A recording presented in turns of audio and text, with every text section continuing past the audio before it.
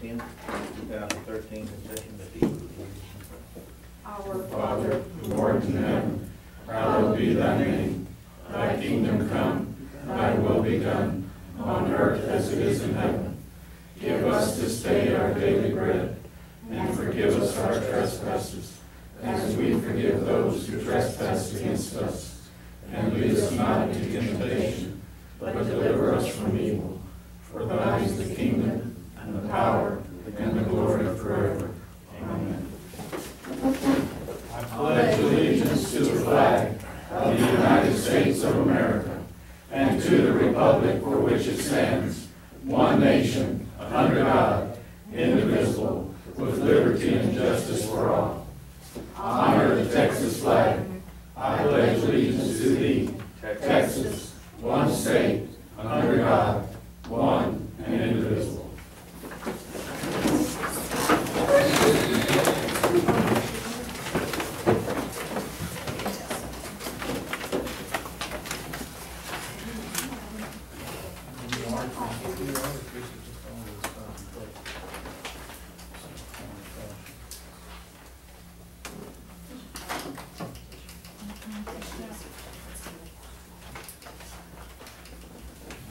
Back on if you want to get up and say something.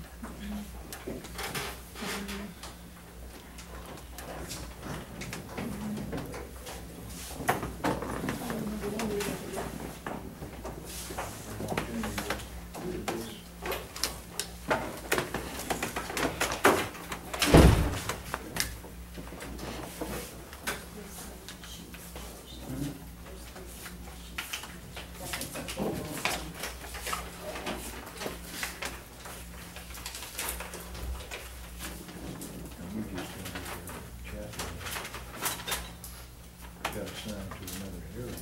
That's the chapel.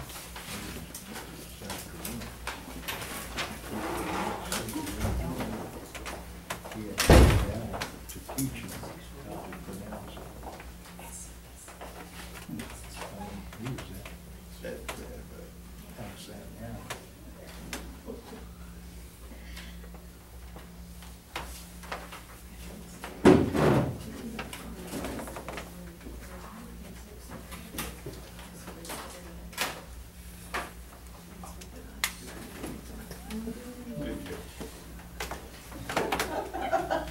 We're just not in Good error.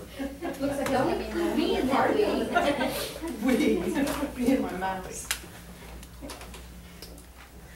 It's about the word, it's about the word, and the coffee's on the table. Oh, good news. I hope that wasn't important. Just following my computer codes.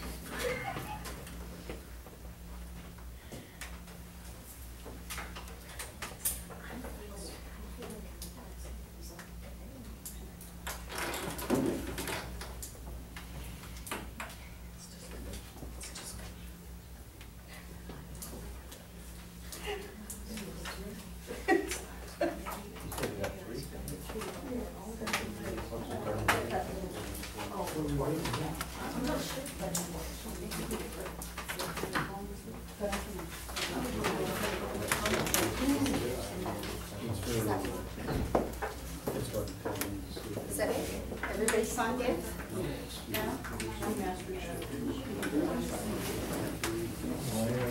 Anybody that wants to make public comment besides myself here? What was it on the back of that? This is, yeah. Here. Let me do some. About your own little station.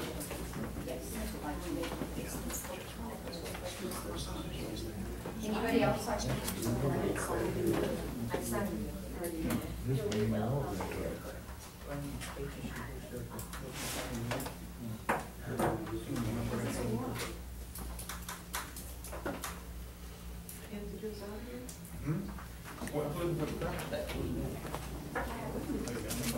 Is it locked?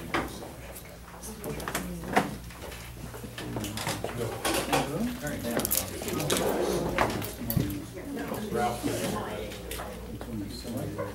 Okay. The other one, you can take your time, but everybody has to sign in the other. I've got all the These are public hours. signers. I was gonna pay attention to more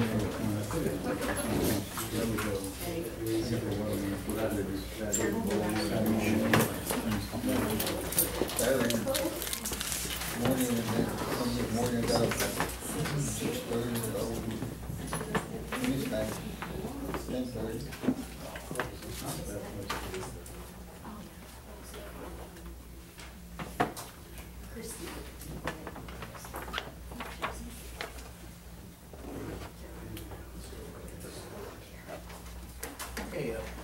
go to public comment in Eva S. Martinez. Yes, I just wanted to introduce somebody that maybe some of y'all know, some of you don't. But this is Caitlin Everhart, and she has been working with the school program. And she graduated Friday evening, and she was ranked number 6 in the class of 230. We're very proud of her. We all know we give her a round of applause. She's been doing it for about an hour here, and then come back here and do this as well. I was ranked number 6 out of the class of 7. Good for you. The other one was in a coma.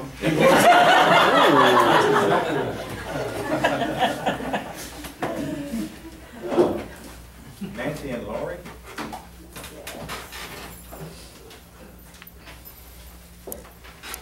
We're with the hospital. We're at Colleen Memorial. My name is Nancy Prager Johnson. This is Lori, my team. We just wanted to share the information about our iHeart Health program. We've already been sharing that all along, but we have a new schedule for June, and we've added a lot of different exercise classes. If you don't know about it, iHeart Health is a wellness program. It is free to all residents and those who work in Wilson County. And we are now up to more than 2 events on each day, most days of the week. We also have a luncheon with a free lunch and a health topic once a month. We have more than 160 members. So that's the June calendar.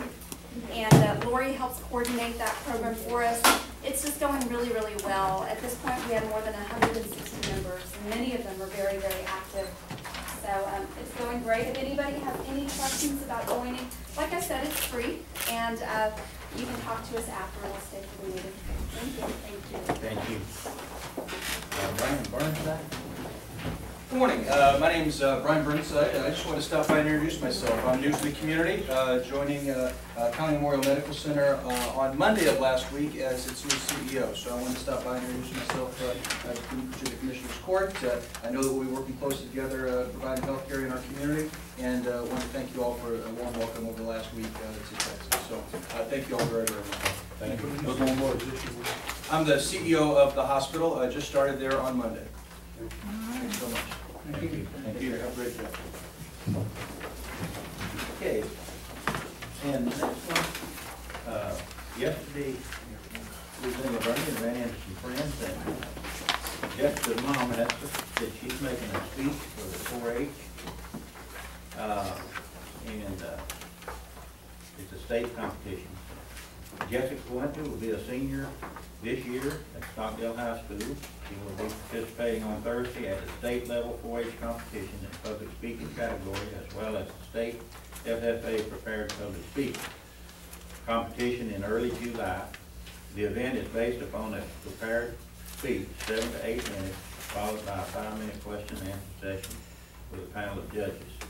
Jessica is passionate about agriculture and has asked for an opportunity to present her speech here today. Her speech about agriculture and our growing population. Welcome. Thank you. You can use the podium now.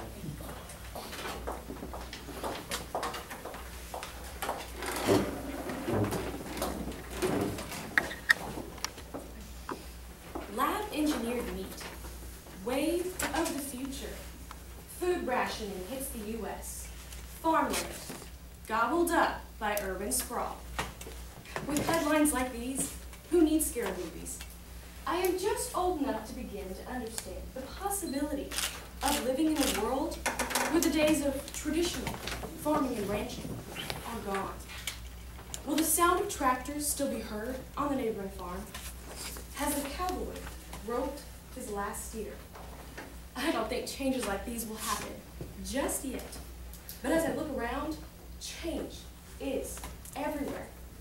Down the road where cattle once grazed, a subdivision is developing. There are 4 sale signs along the county roads where I live. Man and animal alike depend on farming. There is no industry more important to this world than agriculture. No food, no civilization. Yet agriculture is competing for the same land and water resources needed for these growing urban communities. Can the population of the U.S. compete with the urban growth and population change?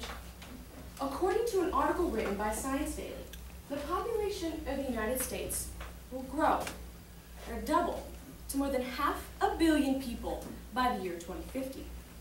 To make room for this growth, the U.S. could lose 1 acre of land for every person added. That would mean that my family's small farm, along with several others, would be forced out of business. The demand for food will grow by 20%, and the demand for water will increase by 55%.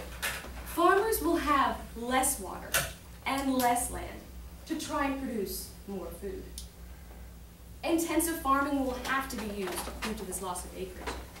To the average American, that doesn't sound too bad, till you consider what this actually means.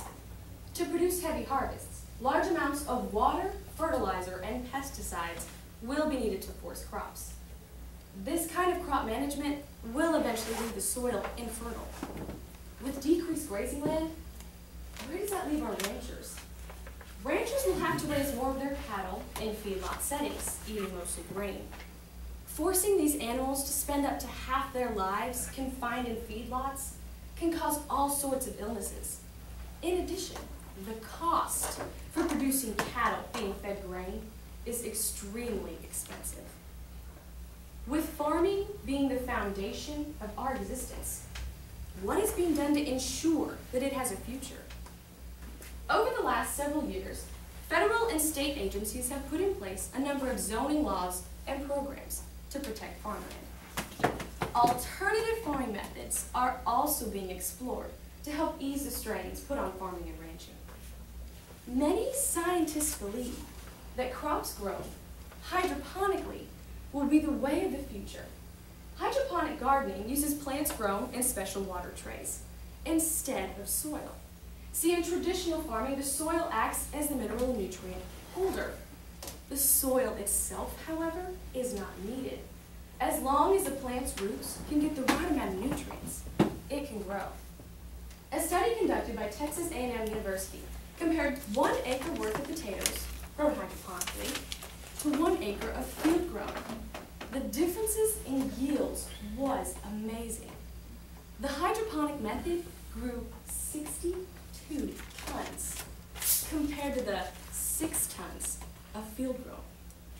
Water consumption in hydroponic gardening is significantly less. In a field corn crop, it took 175 gallons of water to produce enough for 1 pound of grain. The same crops grown hydroponically used 1/10 of that water. In addition, the water that was used can be recycled and used again. Probably the most interesting discovery in the use of hydroponics is producing livestock forage. A commercial grower out of California has developed a system that can grow 1 ton or more of livestock forage per day. Grain seeds are sprouted in 7 to 10 days to form a thick carpet of green fodder ready to harvest. This fodder doesn't take acres and acres of land to produce. The cost of fattening a cow on the hydroponic system would be an estimated $40 to $80 over a 90-day period. The cost to fatten the same animal on grain for 90 days would be roughly $350. The advantages for the future of farming and ranching with hydroponics are huge. But as with all good things, there are always some drawbacks. The disadvantage to the average small farmer interested in starting this type of farm is the initial cost. Production sheds can be expensive, and the most challenging part of the system is knowing the right formula of nutrients to add to the water. Can the future of agriculture compete with urban growth and population change? Yes, it can. The world is changing. We all must change with it, and farming is no exception. Our nation is realizing a need for a more efficient food production system.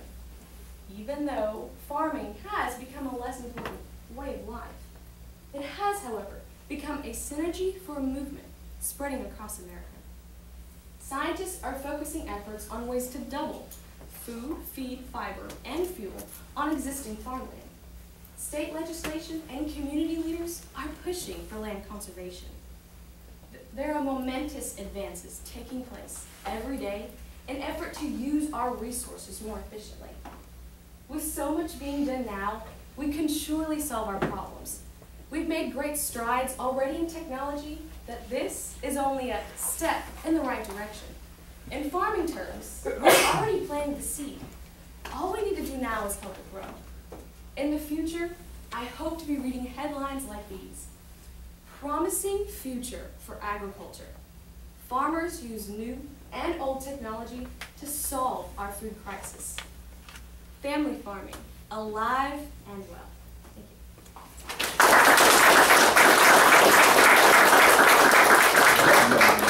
Can you tell us more about the Houston Farm Show?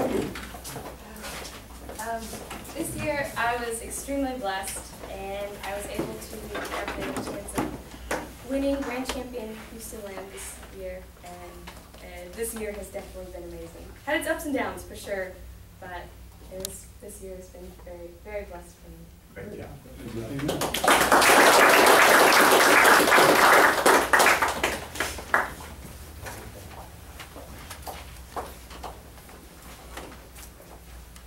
Okay, certificate of completion.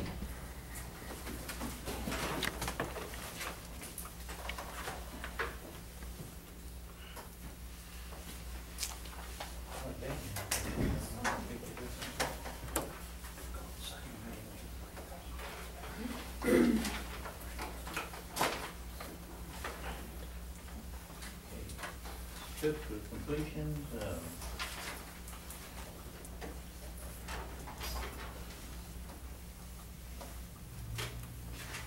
Both of them were for Texas Association of Counties, the Honorable Jan Harrell, Wilson County. And one of them is for completion of 5 hours of instruction specific to the statutory requirements of the Texas Government Code, Chapter 2256.008 of the Public Funds Investment Act. And the other is for completion of 20 hours of educational instruction during the 41st Annual County Treasurer's Continuing Education Seminar. Congratulations, James. Not here yet. Item 4 is approved bond for Carolyn Leal Palacios. Motion, Commissioner Gomez, second Commissioner Fowle, all in favor? Aye.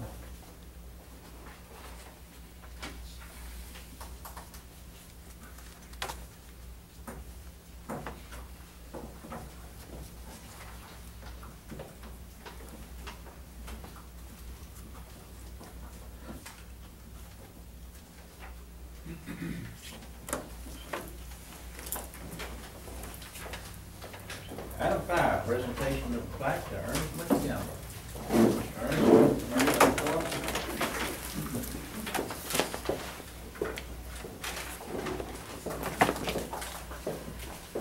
On behalf of the County of Wilson, State of Texas, I'd like to present Ernest Muchagamba in appreciation for many years of long and faithful and dedicated employment to the County of Wilson from 1997, August 26, 1997 to May 31st, 2013.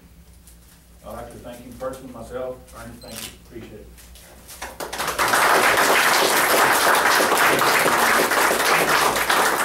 Turn the plaque around. Sir? I can't see the Turn plaque. your plaque around. Now that you're retired, you can go to the fitness at the hospital and do We need more men. We need more men.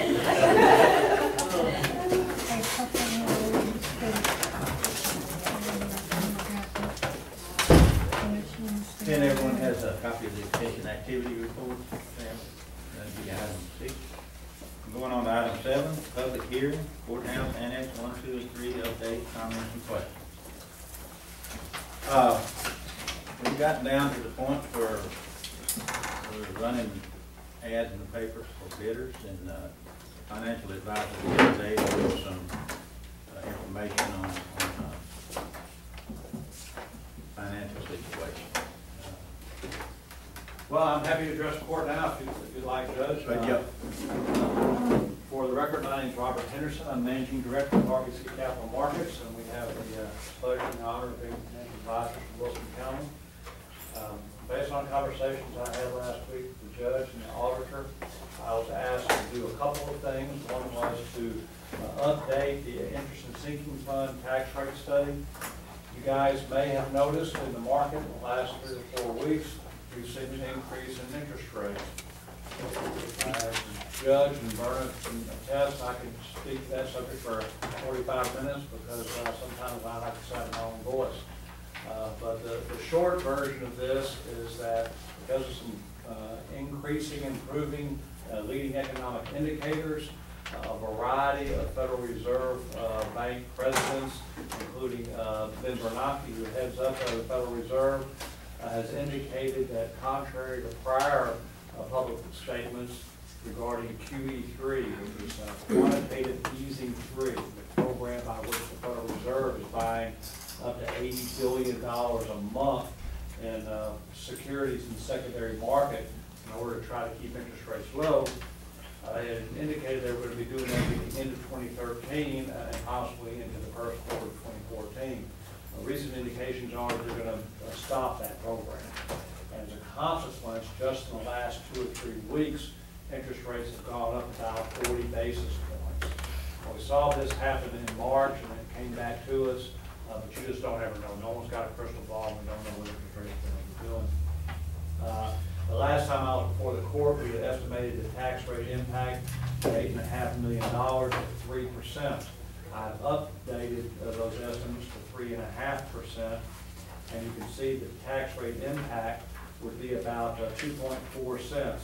Now keep in mind that historically the county has had their outstanding debt service and has had about a 1.3 cent INS tax rate in place, including this year.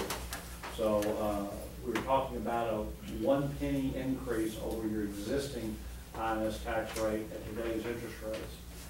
However, given the interest rate direction, we're also providing a second estimate at 4.5%, and the interest rate, tax rate impact then would be about 2.65 cents as opposed to 2.45 cents.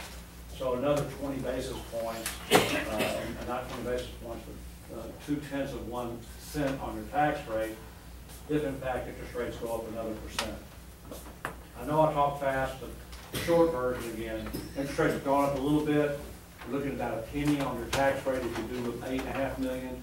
If interest rates go up another percent above today, you're looking at about a penny and a quarter above the existing tax rate. It appears that we're looking, under that scenario, that we're looking at, through the term of this thing, an extra $1,400,000 in interest. Yes, sir. 1% interest rate on $8.5 million turns into money. It does, very quick.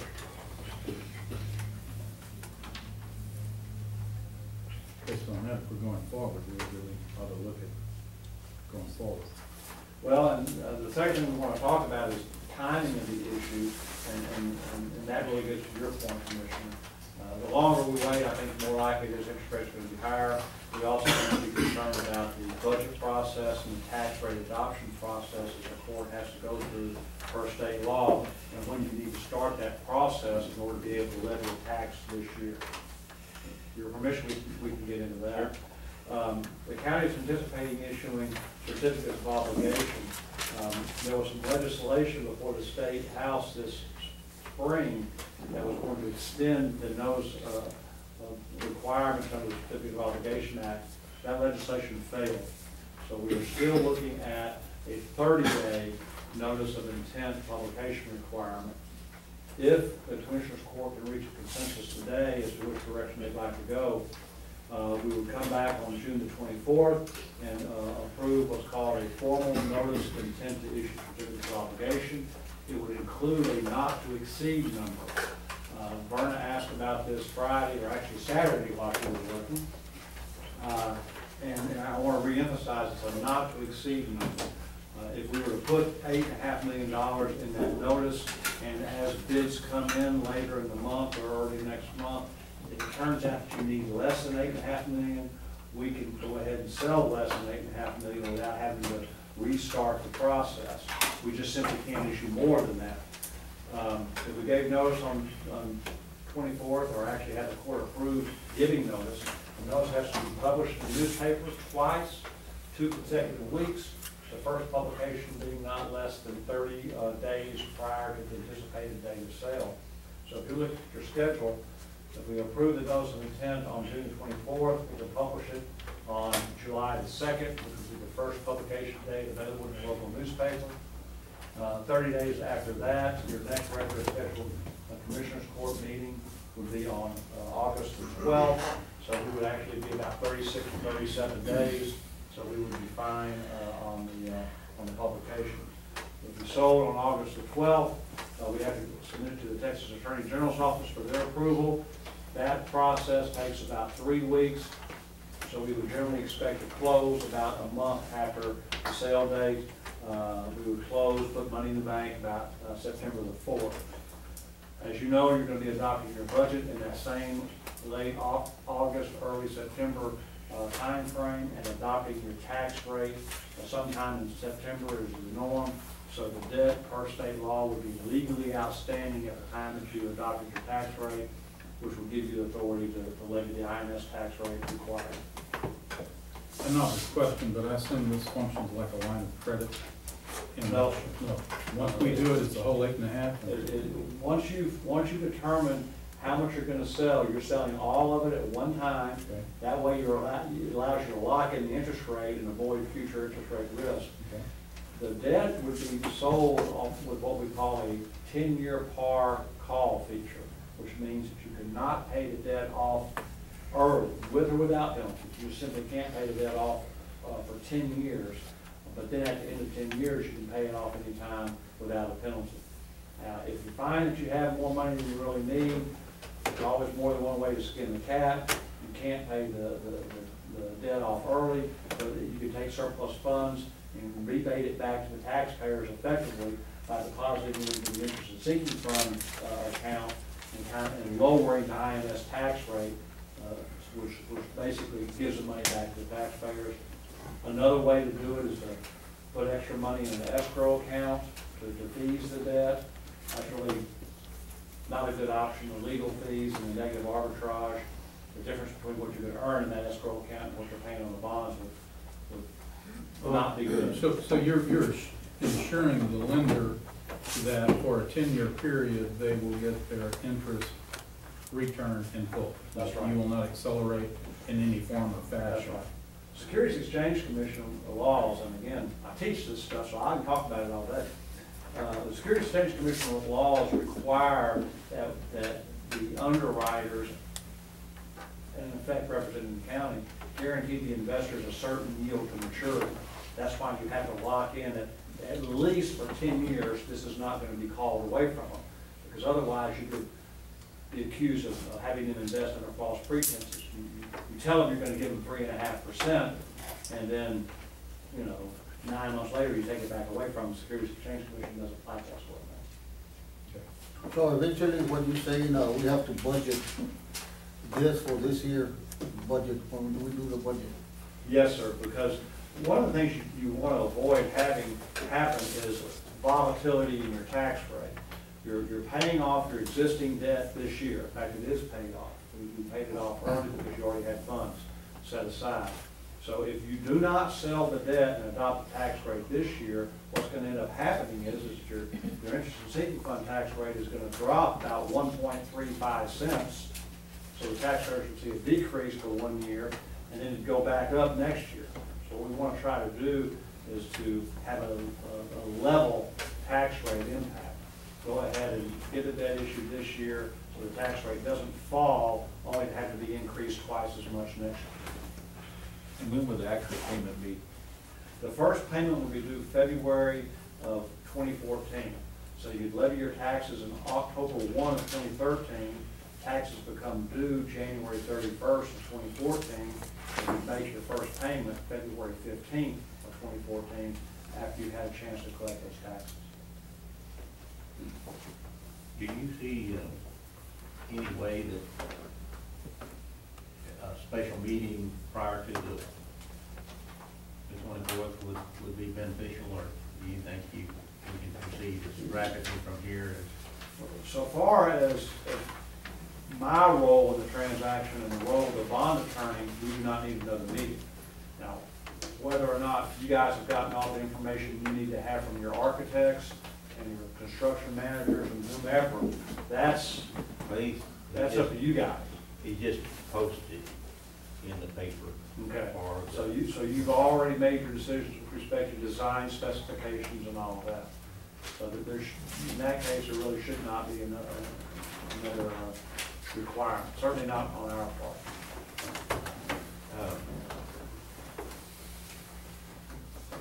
One question it may be. Like, we're looking at the courthouse, the criminal justice facility, and the library. There's no place that this would be documented or anything. What I'm saying is, you're talking about if there's a surplus. We've got a obsolete emergency management building that could be utilized. And there were surpluses, yes, sir. The way the state law reads is that when you give notice of intent to issue certificates of obligation, and let me tell you, I'm practicing law without a license, so I'm not a lawyer for whoever's recording this, but I've been doing it for 30 years, so I kind of know what I'm doing. The way the state law reads, so when you give notice of intent to issue, you have to state the purposes for which the debt would be paid, and what you're issuing the debt for and what you're levying the tax for. So what we would say is, we're making improvements to the county's existing courthouse, we're constructing new facilities, renovating this building, doing the library. We could include in that description, potential improvements to the emergency EMS facility. You state the purposes for which the debt will be sold. You don't break it down into individual amounts. We're going to say $8.5 million for these 3 or 4 different purposes. We're not saying $2 million for this, $3 million for that. And that way, if there are surpluses in one category, deficiencies in the other, the Attorney General's office gives you the latitude to move that money back and forth. But you've met the state law requirement, you're telling your citizens what it is you're spending your money on. It's important that we identify all the potential uses for that money, because if we don't state something, then you can't spend the money on it. You can only spend it on what you're saying and the notice you're spending it on. Well, I want to say something also on that debt. I know that it's $8.5 million, and I know that we got $8.1 million in the tax pool. How come we can't take some money out of the tax pool, at least half of it, and pay on this debt that we're gonna have and lower our payment down? Well, we're required by law to maintain 25% of our Reserve. operating budget as reserve. And so that 25%, depending on what our operating budget is, somewhere in the $3.5 million range. I know the county's a little more conservative, and they probably want us to maintain a little more than the bare minimum there. The other thing is that tax pool, we have pulled, Jan did pull some money out of there recently. We collect most 90% of our property taxes early on, and then that goes into the tax pool, and then the tax pool, and we pull out money out as we need it. There certainly is probably enough funds in there to, I would say, pull $2 million, $3 million out easily without jeopardizing that fund. Of course, Jan's not here today to talk about it.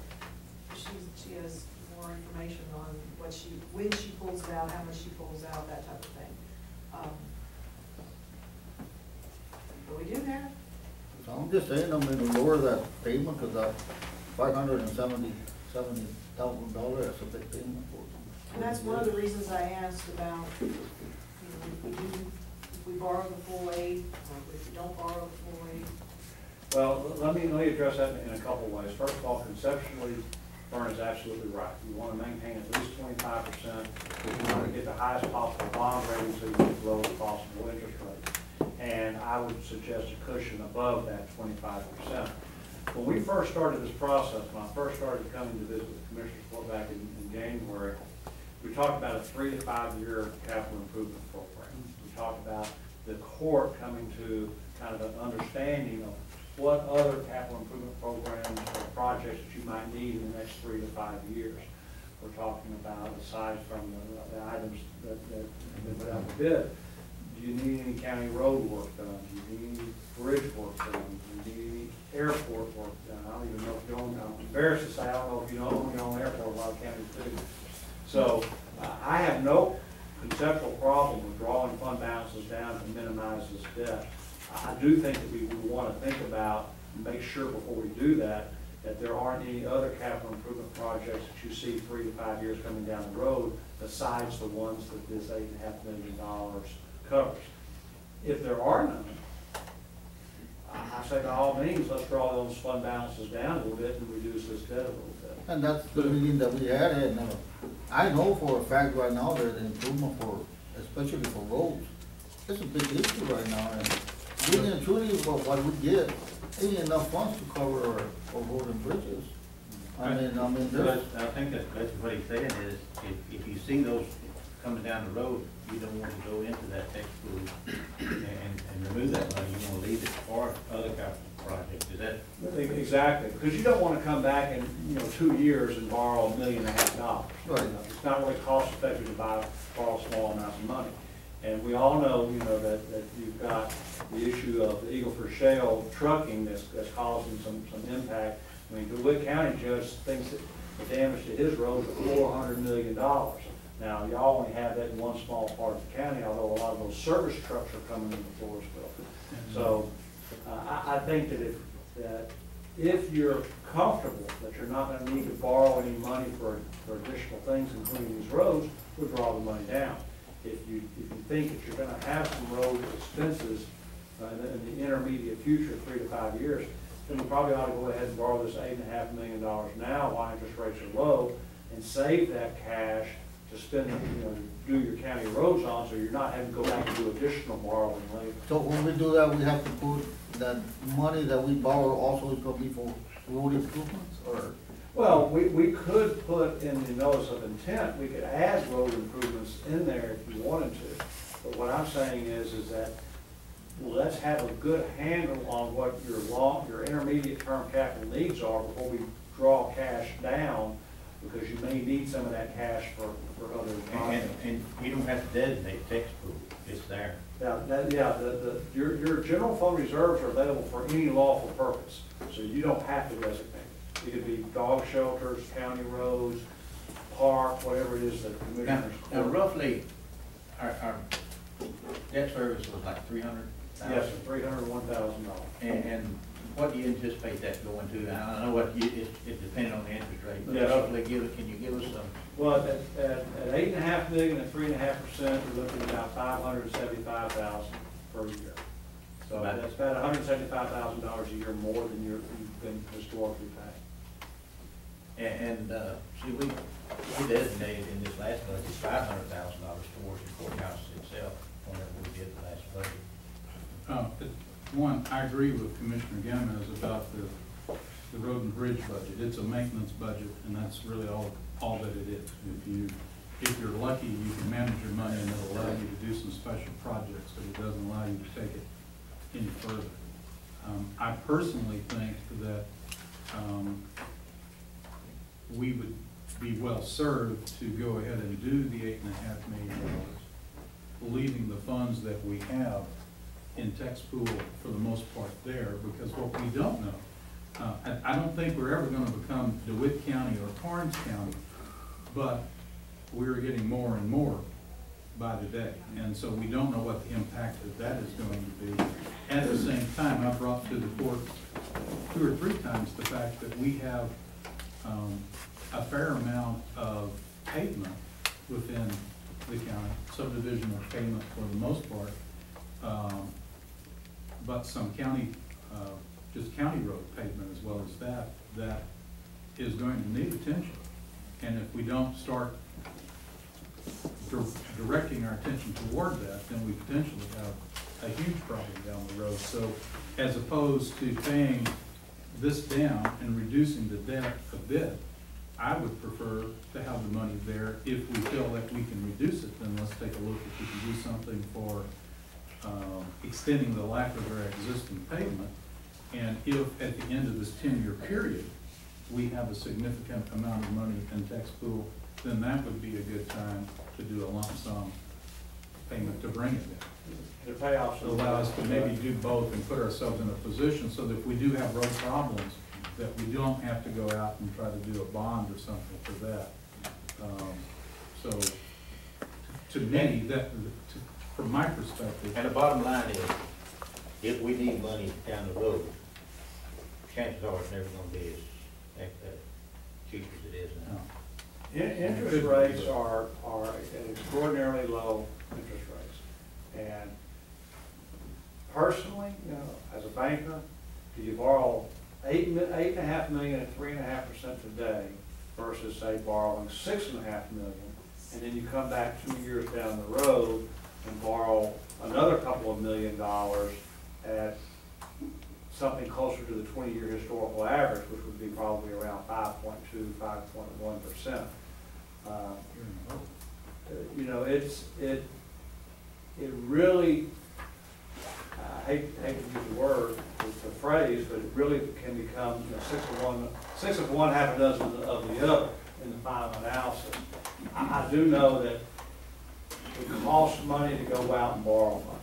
You gotta pay lawyers, you gotta pay financial advisors, you gotta pay the Securities Exchange Commission, you gotta pay rating agencies, you gotta do bond documents, and it's really not terribly cost effective to borrow, you know, small amounts of money. I've got to be honest, so the other side of the coin is, and Vernon knows this, tax pool right now, interest rates are so low, tax pool is only paying 25, 30 basis points. You're not making a lot of money. And so the difference would be that you're, you know, paying 3%, and this may be your point, but you're paying 3.5% interest on debt that's really, you know, your offsetting balances are only earning 0.25%. So again, I'm not opposed if you've got a good handle on your 3 to 5 year capital improvement needs. If you don't think that you're going to need that money, I would not mathematically be opposed to see you pull down a couple $1 million and lower the debt if you decide. What you want to avoid though is doing that today and then turning around and having to borrow the money right back in a couple of years because your county roads are in bad shape. Well, I mean, we understand what the percentage is when you go borrow money, but the thing is that what if in 5 years something revenue don't start coming in? How are we gonna start? Are we gonna start raising taxes? If revenues start coming in? Coming down. Oh. You know, all the, what they say in the Eagle Ford Shale and all the business that are coming in. What if it don't really come in 5 years? Well, if you look in column B in this, we've actually only projected 2.5% to 3% growth for a period of 5 or 6 years. So this is a very conservative analysis. In fact, given our timing at this point, we will know before you sell your debt because your county appraisal district on July the 25th is going to give you a certified tax roll. I fully expect it to come in better than $2.35 billion. And the bottom line is, we never have really based this on the upward side of Eagle Ford. It's been based on our norm. Right. Yeah. And you know, I happen to represent Karnes County, working on a bond transaction for Judge Shaw. I stood up and gave them impassioned plea to be very cautious how they structure their debt because their tax values have gone from less than $500 million to $3.3 billion in 3 years. And I represent some West Texas counties where those oil values have been extremely volatile. I don't think Wilson County is in that same position because you've got such a small piece of your county that's in Eagle Ford Shale that you're not seeing the great uptick that these other counties are, and consequently, you're not susceptible to the great downticks either. What I have seen is that we've gone through 2 decades of significant growth. And when I look at the retiring of this debt, I really don't look at the Eagle Ford, because if Eagle Ford comes in, that's a plus. But when you've had 2 decades of 30% growth and our location. At least 2 respect- decades. Yes, at least. Our location to Bear County, you would anticipate that the population growth is going to continue and that is going to. Exactly, that's exactly what we talked about when we had our visions workshop in January, February, is that I think the future of Wilson County, it's just not, I think the future of Wilson County is much more driven to it being a preferred residential subdivision of Right. Bear County than it is being driven by Eagle Ford Shale. But in the past, 2 years, we haven't really have, 3 years, I got growth in there yet. I mean, Big it's- enough. I haven't seen big subdivisions coming in, only the one that Kevin has applied. It's starting to pick up now. Because we know that the housing. Many of those subdivisions wasn't built out, and their building is still continuing. Right, I know the buildings are just, but at the pace that we were going at one time, it was really picking up, and up, and then all of a sudden it started decreasing. Well, and we had that problem nationally as a function of the subprime mortgage crisis back in 2009. We've only, this is one of the leading economic indicators that I talked about as causing interest rates to go up, is just only in the 60, 90 days on a national level that we've seen housing really begin to gain some strength. And that's part of what's driving interest rates up, is housing picking up nationally.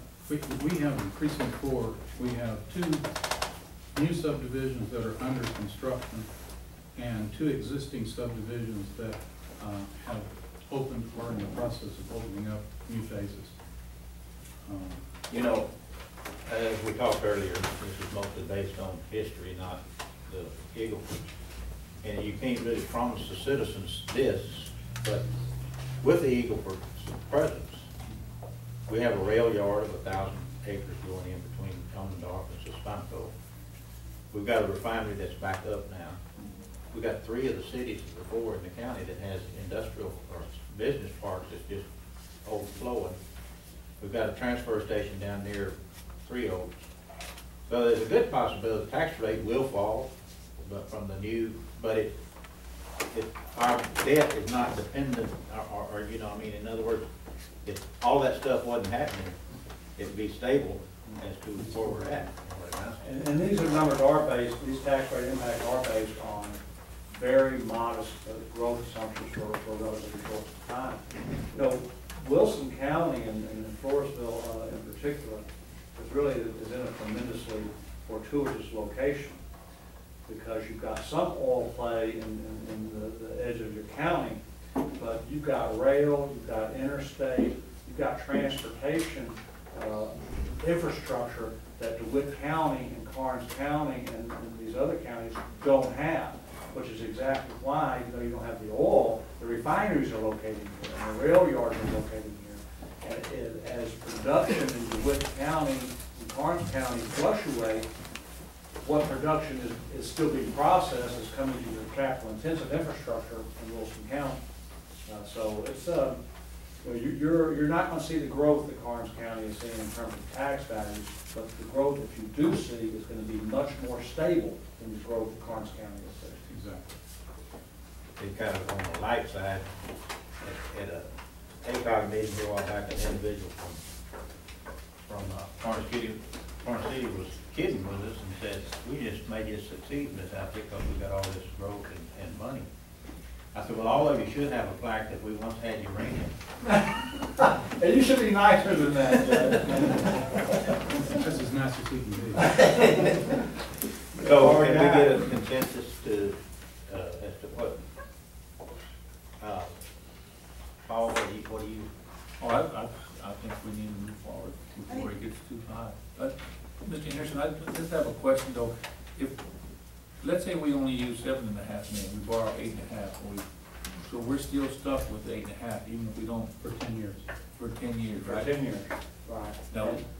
Now, unless, as the judge says, we broaden the stated uses, because we could actually include county roads in the description.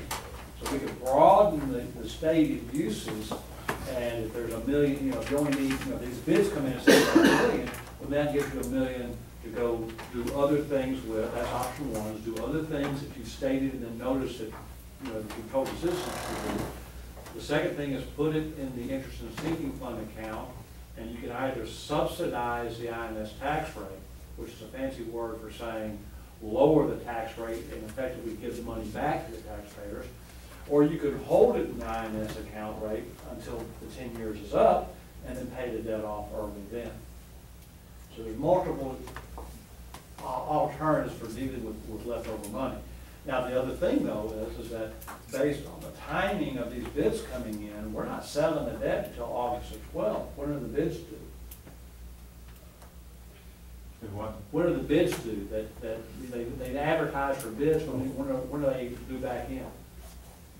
I don't know. You got a copy of it? I don't have a copy of it handy, Judge. I know I've got it in my email. Well, this is. I mean, it's somewhere in August. It's gonna be before August. Yeah. I mean, Oh, yeah. Late July, early August. Yeah, he was, I mean, yeah. So 2 or 3 weeks before we actually sell this debt, you're gonna know what those bids are.